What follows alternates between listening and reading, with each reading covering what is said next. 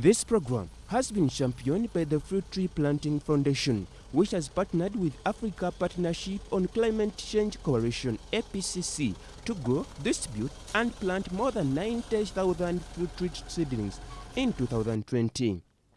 And today, the program was begun with the 11 chiefdoms in Busoga Kingdom.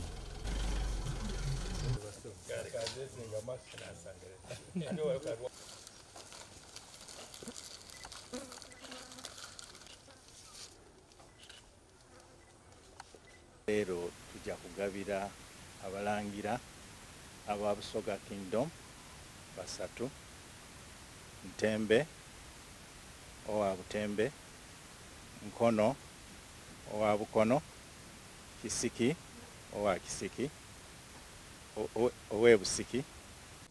The program is an ongoing effort between the partners through the Fruit Tree Project initiative to provide sustainable nutrition and improve the environmental conditions for families across Uganda. On a Fresh Friday, while giving out these trees, Munaba Edward, one of the coordinators, is first at a point why they have put emphasis on the 11 chiefs in the Busoga Kingdom. Giving out these fruit tree seedlings to the hereditary chiefs of our respective chiefdoms, because they are the ceremonial heads of every chiefdom and they are mobilizers, the chief mobilizers. So for sustainability of the program, it was imperative that we give to the hereditary chiefs who mobilize their communities, and the communities really have respect for their hereditary chiefs.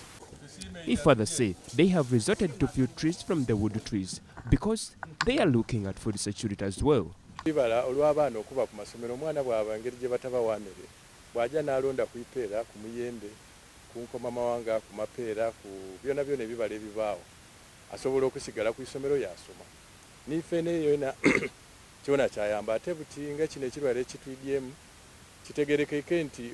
Speaking with Munaba Edward, he says over 90,000 fruit tree seedlings shall be given out in 2020 for families and communities in 11 chiefdoms within Busoga Kingdom. Of the seedlings, we are giving 8,000 seedlings per chiefdom. They further say the program is an ongoing effort between the partners through the Fruit Tree Project initiative to provide sustainable nutrition and improved environment conditions for families across Uganda. Among those that were given the fruit tree seedlings, they have hailed the program, claiming it is going to improve on their food security. Kanti tukulankulania abantu baife mu masaza gaife era ng'emiti gino gya kuyamba kigambe kigemagana environment nti tujja kubanga tusimba emiti gino kweyamba tufuna amaadi era tuboneke nti emiti gyene gino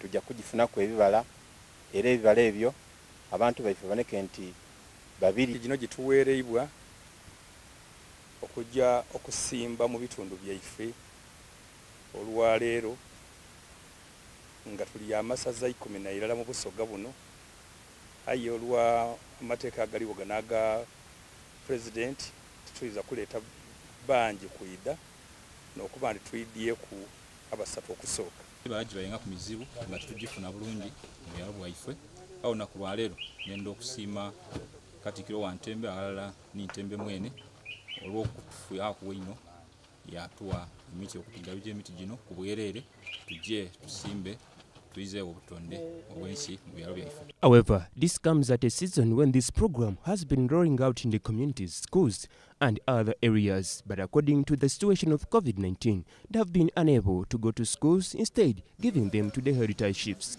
Uganda, according to the Minister of Health, it is claimed that if the communities are feeding on fruits, the pandemic of COVID-19 and coronavirus, it will become an history in just a glimpse of an eye. Meaning, if the Busoga Kingdom puts an emphasis on growing these fruits, just within a period of 2 years to 5 years, most of the people shall be having fruit.